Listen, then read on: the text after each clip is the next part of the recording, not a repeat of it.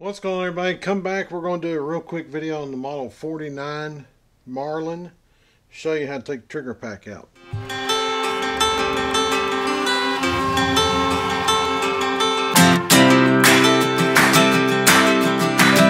Okay guys, real quick I'm going to show you how to take the trigger pack out of the Model 49 Marlin.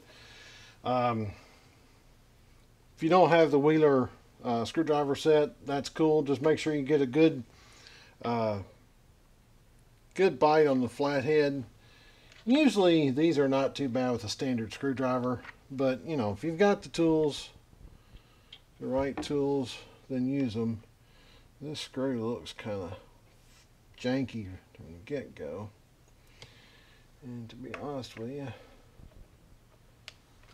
we need a little narrower screw head.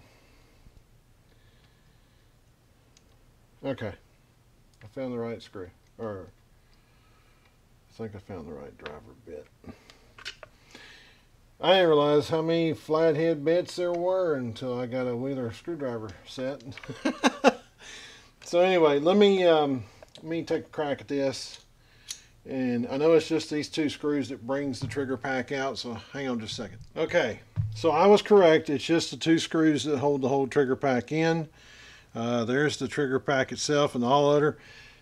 First thing I got to tell you, you have to do before you remove the trigger pack is to open up your feeder tube, your feeding tube. You have to open it up and pull the rod out because it locks into the trigger pack so it don't lift up. So, all right, and there's what the trigger pack looks like on a Marlin 49.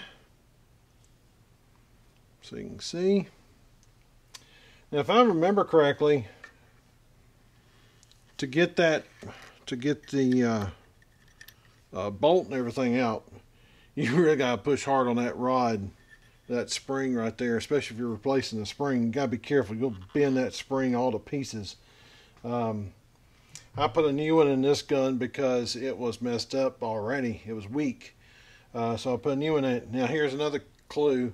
If I'm not mistaken, look it up before you do it. But if you need to replace the spring, a Model 62 Marlin is the same spring. So there you go. But basically you just drop your trigger pack back down in. I believe, I don't think there's anything special you have to do. I could be wrong.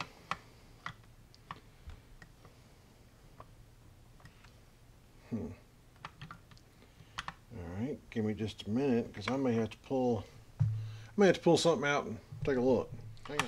Okay, I was wrong. There's nothing special you have to do. It's just the way you slide it in there. There's a little spring tension, but I think it's between the hammer. But if you just, I did a second ago, now I can get to, yeah, there we go. Just press down and she goes right back in. I don't know what the fellow was asking about as far as if there's anything special you have to do, but I don't think there is. Let me check one more thing before I put it back together, so that way if he has any more questions, we're good to go. Okay, two things. One thing to remember, there's a short screw. You can see in my hand right there.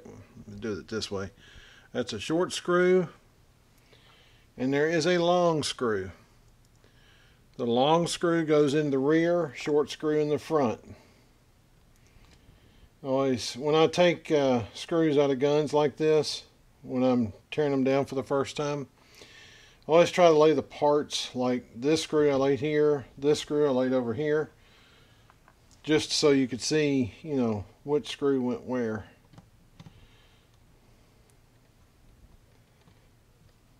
So we drop that screw down to where it holds it. I don't tighten them yet. If you put Loctite on these things, use blue Loctite so you can get it back out. If you use red, you may never get that back out again.